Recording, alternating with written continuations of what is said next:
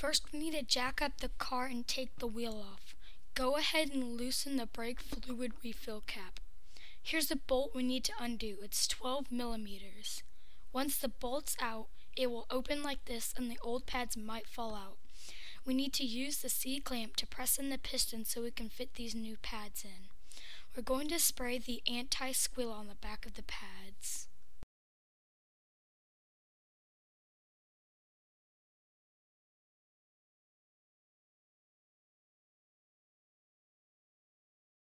Here's how you slot in the new brakes.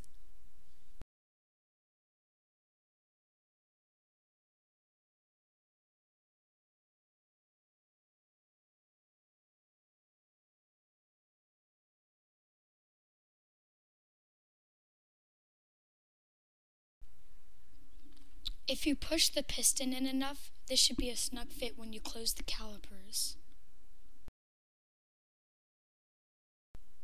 If the bolt doesn't seem to be grabbing the thread, then it's not lined up correctly.